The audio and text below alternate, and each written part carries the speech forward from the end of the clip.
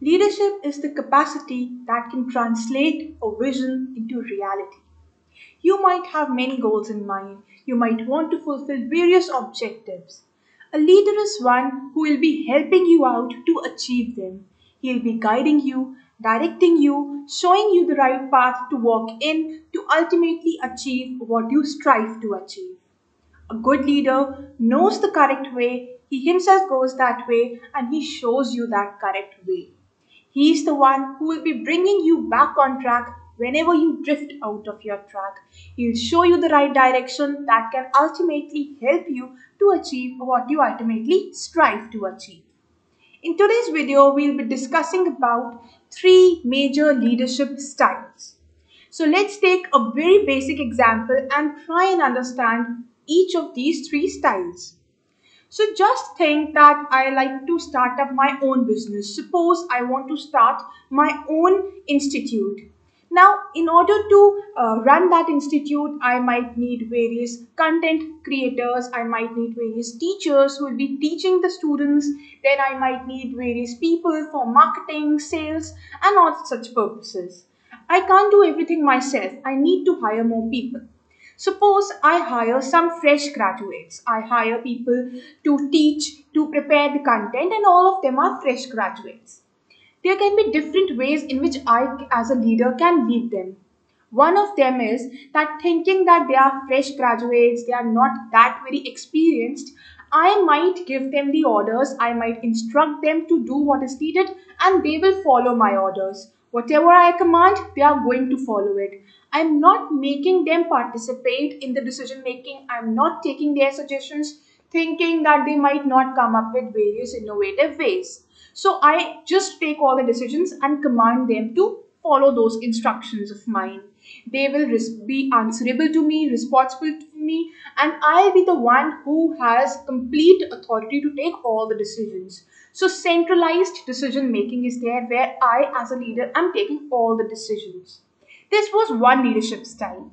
Now, it might happen that I, as a leader, believes that these fresh graduates are young people who are creative minds who can come up with various great innovative solutions.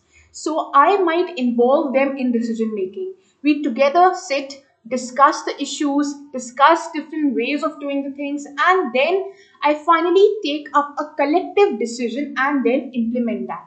So, through discussions, deliberations, brainstorming, we are together communicating with ourselves and taking the decision. So, everyone is participating in the decision making. This is another leadership style which I can opt for, taking the decisions together and then implementing them. Then I can follow another kind of a leadership style where I might hire some experts. I might hire expert teachers, expert content creators. Now, I believe that all of them have the thorough knowledge on how to do the things, what is to be done, how is it to be done, when is it to be done. So, I completely decentralize the authority. I give them the entire power to take all the decisions. They have complete authority. I am decentralizing the decision making. They can take up their own decisions and execute them. Whenever the need arises, I am there to support them. I'll be providing them the resources, I'll be providing them the support, the guidance when needed. Otherwise, I'm not going to interfere in decision making. So, this could be a third leadership style.